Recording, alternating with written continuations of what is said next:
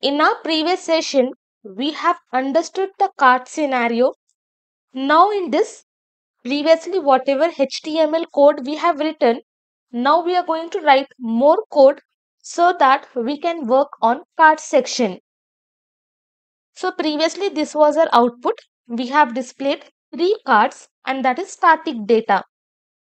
Now from here what I am going to do, first I will remove these 2 div containers.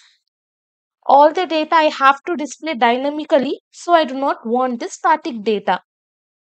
I will save. Now if I just refresh, I am having only one product. Now whatever data I am having inside the products table, that product I have to insert here. So I have just removed that static data. Now inside this cart, we are going to write only once, and using while loop, we are just going to display multiple times. Before that, whenever I click on this add to cart, whatever data I am having inside this cart, this data has to be stored inside the cart table. So for that, what we will be doing, we will be creating input field for our product name, for product price, for product image as hidden fields. Below this div price, I will come down. I will write input into 3. I just want to create 3 input field. I will just format this one. To select multiple data, just press Alt key and I will be removing.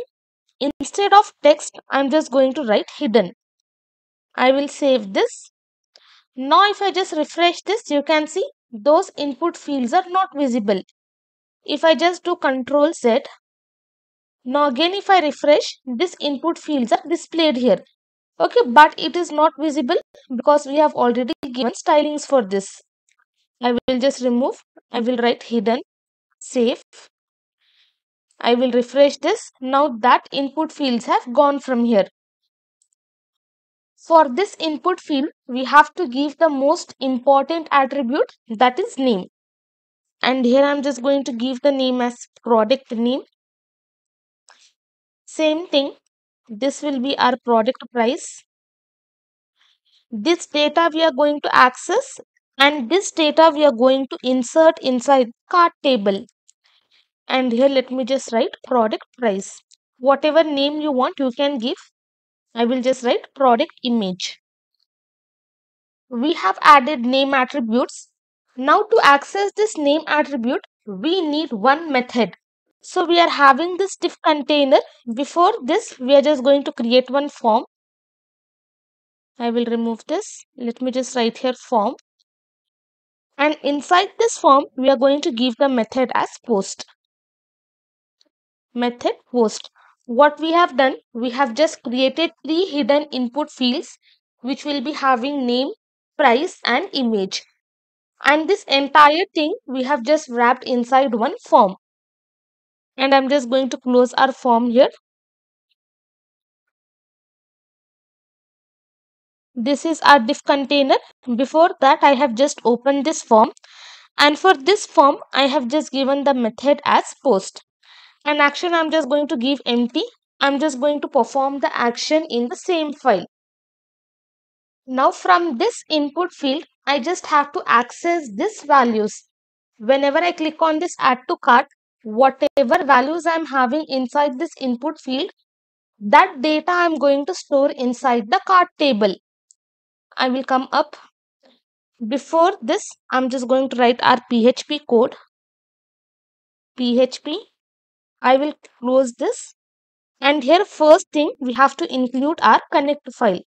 I will just write include connect.php.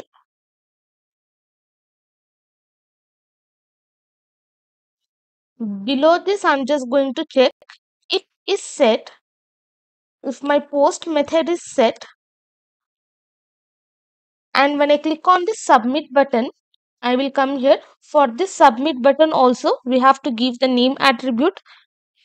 I will just write here name. And here I'm just going to give add to cart. I will copy this. And inside this post method, I'm just going to paste. If my button is clicked, only then I have to access the data which is present inside that products cart. I will be creating one variable, products name. So before writing this code, first you have to understand the scenario which we have seen in our last session. If you don't understand the scenario, this will be very difficult to understand. To access the data, we are going to write post method. And inside this hidden input field, we are having product name. I will select this. And here I'm just going to paste. In the same way, I will just write here product price here and here. I will remove this. I will write product price. And finally, we have this product image. I will select this. And for image, we are giving here post method because we are not inserting the image. We are just inserting the path of the image. Whatever path we are having here, that we are just going to insert. So we are not going to insert the image, only the path, because we will be displaying the image in this tag. Inside this input field, we are just storing the path inside the cart table. As soon as we go to cart, that product image will already be displayed because it will be selecting path. And for product image, I will just write a text. I will refresh this one. Now you can see, here you can see the blink. I'm just going to inspect this. Now when I just hover on this, let me just open my form. Inside this, we are having this hidden input fields.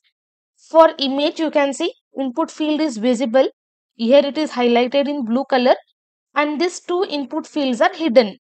So as soon as I click on this add to cart, the hidden data, whatever I am having here, that will be stored inside cart table.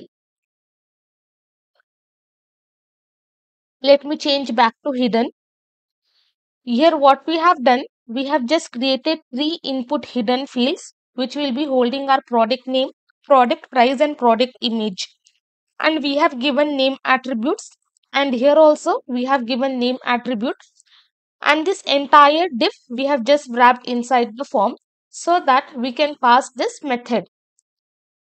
And above this we have just written PHP code. We have included our connect file, and we are just checking if our add to cart button is clicked, only then I am accessing all the hidden input field data.